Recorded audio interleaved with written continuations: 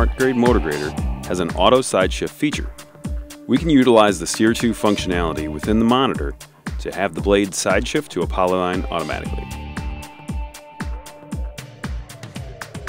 Press and hold on the polyline, choose polyline, then Steer to. It will highlight that polyline. Now, to change how the blade will control to that line, we will go to Menu, Control, Steer Indication.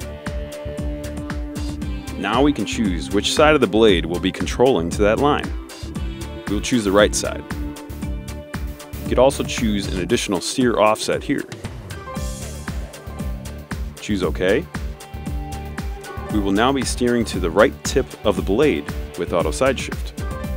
We can also activate the steering point by pressing and holding, then choosing steering point. This will highlight where we are asking the blade to side shift from. To disable the Steer to option, we go to Menu, Data, Active, Alignment, because it has created a temporary alignment for that feature, and choose None. We do also have the option to steer to an offset. Press and hold on the line, choose Polyline, and then Steer to Offset. We then choose our desired offset, say 3 feet overhang to the right, which can be handy for adding features like a sidewalk or a curb.